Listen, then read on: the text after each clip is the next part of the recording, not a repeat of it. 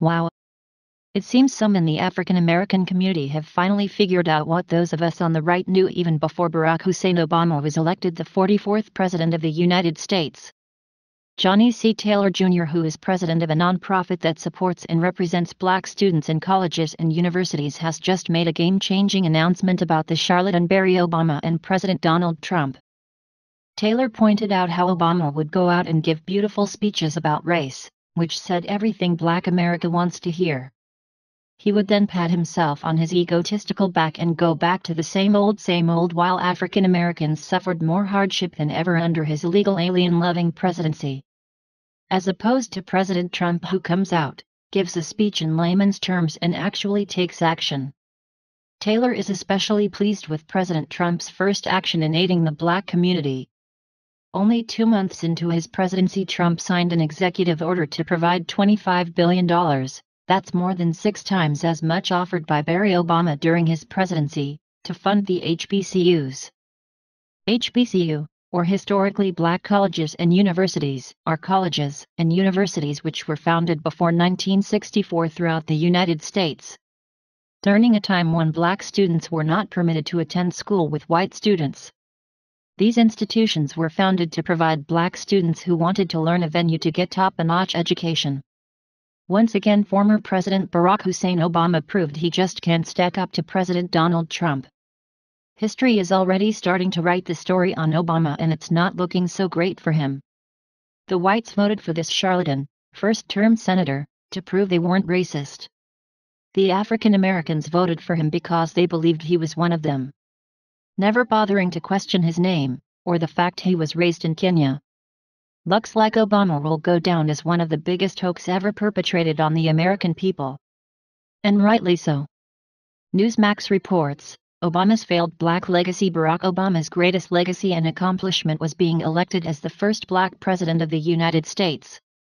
For black Americans, it has been downhill ever since, from yes we can to no he didn't. Yes, there was a certain pride in all black Americans that a black man had been elected president of the United States, where hundreds of years earlier blacks suffered through slavery, racism, and not that far back, blatant racial discrimination in virtually every segment of society and part of the country, some of which continues to this day. Black Americans particularly had high hopes that many of their concerns and issues would be addressed: inferior schools, high unemployment, especially among black youth, violent crime, and gang-terrorized inner cities, to name just a few. Black parents could tell their black children, especially boys, see what you can become. White Americans felt and hoped that his election signaled a new post-racial America. For many whites, especially many in the media, his election gave them a thrill up the legs, showing that they and the country were not racist. He would bring America, black and white, rich and poor, together. Both were duped. 4 years into his presidency, he answered those who felt he could do more for black America, saying in a Black Enterprise magazine interview that, "I am not the president of black America, I am the president of the United States of America." However, he has not hesitated to be president of gay rights and same-sex marriage America, extreme environmentalists and climate change America, open borders America, and protect the dreamers' children born to illegal immigrants America. As fellow Newsmax insider Deroy Murdoch wrote in March in National Review, based on the Obama administration's own latest available statistics by the most basic economic performance metrics with one key exception, black Americans are worse off now than when Obama was sworn in on January 20, 2009. Murdoch quoted, as have I, liberal media commentator Tavis Smiley, who has said that sadly, and it pains me to say this, under the last decade, black folk, in the era of Obama, have lost ground in every major category. Blacks apparently share the view that Obama has not done enough for the black community. An August Gallup poll found that a majority of blacks, 52%, believed that Obama had not gone far enough to help them, up from 20% during the 2008 campaign and 32% his first year in office. They are not alone.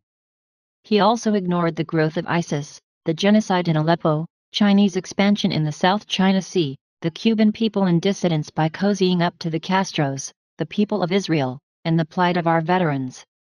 As he departs, keep in mind that Obama is loved and revered by white and black liberals in the mainstream media, not because he is black, but because he is a black liberal.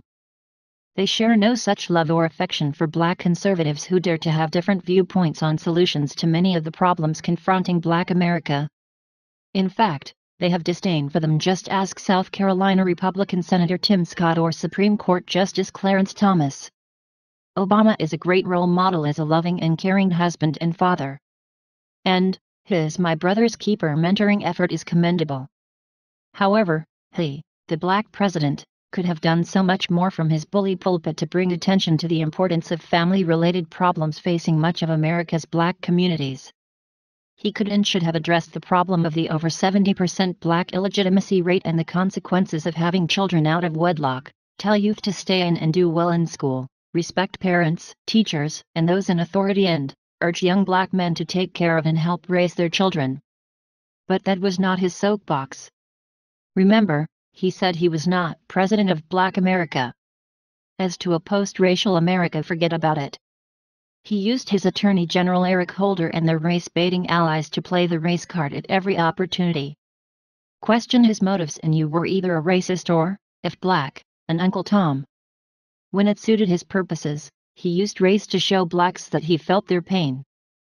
Comments such as Trayvon Martin could have been his son, or he knows what it is like to be followed in stores or have women grab their purses when he got on the elevator showed that he empathized with blacks and solidified any wavering support due to his failure to do little else for that community. So, looking back on Obama's 8 years, black and white voters have one thing in common: they were both bamboozled. Please do not forget to subscribe and like and comment because we want to hear your voice, and thank you for watching.